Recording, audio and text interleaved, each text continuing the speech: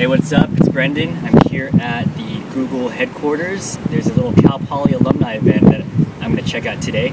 And we're also going to hear from some of the founders over at Punched, which is a mobile application for iPhone and Android.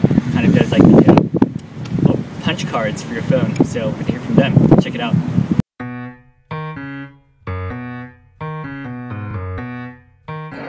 My name is Reed Morse.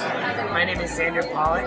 And we work for a company called Punched. We actually started it. And about 3 months ago, we sold Punched to Google, which is where we are right now, the wonderful Googleplex. And we work here to bring basically buy 10, get 1 free cards onto your cell phone to every business in the country. A piece of advice for budding entrepreneurs.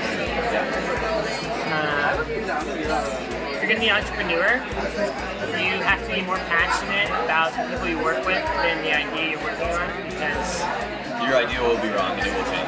Yeah, your idea will change and shift, but the important thing is that you really care about the people you're working with, and you get along really well, and you're able to work together, and you're able to support each other through tough times of not being able to raise money or product failure.